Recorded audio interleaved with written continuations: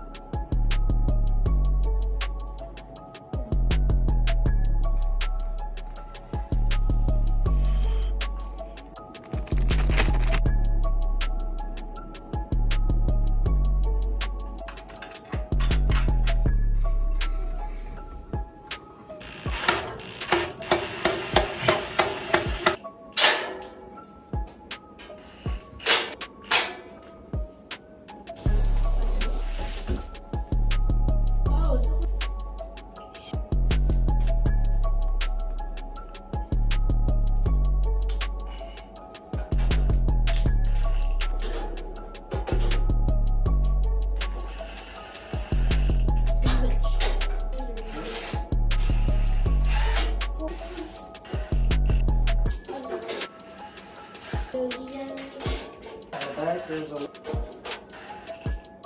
only 10 centuries worth of money.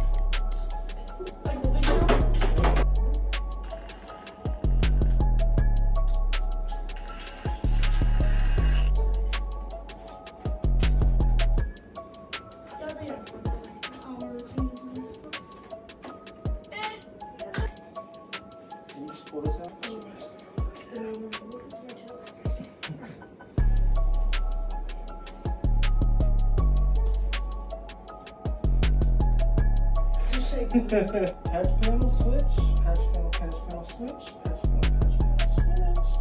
First plate. Then we got This is the overview. Media Pro and RPS fabric. Fiber right here.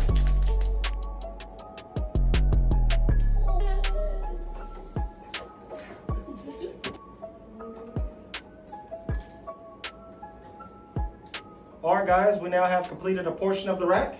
As you can tell, I have a 2U QuickTechAV and security panel. This is a backlit LED panel, so you'll see what that looks like later. We have 1, 2, 3, 4, 5, 24 port patch panels. So I have all of our vertical cable keystones inserted into all of these. They'll all be in black to match. And then we'll have black patch cables going to all of the switches. We have 1, 2, 3, 48 port USW 48 port PoE switches. We have those interlaced with fiber cables going between the two to give them internet. And then we have a brush plate here So we don't have a patch panel below this one, but any of our devices that are going to be on the rack can run directly from this brush plate and then plug into any of these bottom ports on the bottom of the switch, okay? Then we have our UDM Pro right here at the bottom. We also have another 8 additional ports. We probably won't use those. We'll keep everything on the switches. And then we have a RPS. This is a battery backup for our Dream Machine right here. So stay tuned, guys. We're gonna have a lot more stuff going into this rack, but this is what we got so far for tonight. So don't forget to drop a like and follow, and don't forget to subscribe and click on that bell, guys. If you want to see more of this project, stay tuned. There'll be a part 2.